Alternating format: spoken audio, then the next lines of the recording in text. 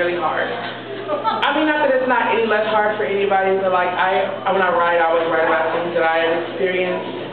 So when I was writing I Rise, it's about like, you know, because I spent a lot of time like not liking myself or trying to change things to fit what other people like. And this is about like still having the courage to just do what you have to do while still not liking things that are about you and still trying to persevere and do what you need to do.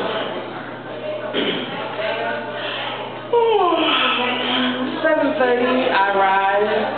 Scraps of last night's dreams still obscure my eyes, and yet I rise into a sea of belts and shirts and ties, wading through Abercrombie clouds and Old Navy skies. I come up close, but less alive, and yet I rise. On a mission, young and unwise, stay and play my Xbox cries. Outside these walls, playful spirits die.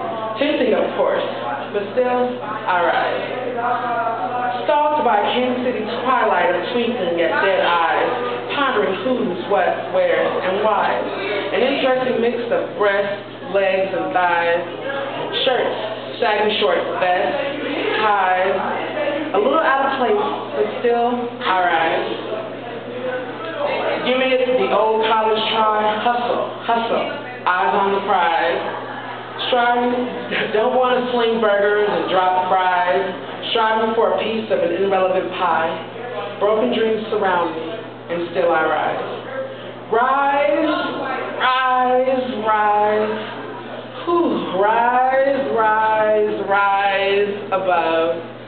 Fall, fall, fall below. Swiftly moving undertow. One false move and you're down below. Too little friends. Too many foes. Only takes a moment, you know? 7:30, I rise. Hustle, hustle. Eyes on the prize. All for a piece of that useless pie, the only truth in a circle of lies. Forward, not backwards, so I rise. To your applause, your pointing, snickers and sighs. A little more here for those who read between lines. So, with strength and hope, and with them, I rise.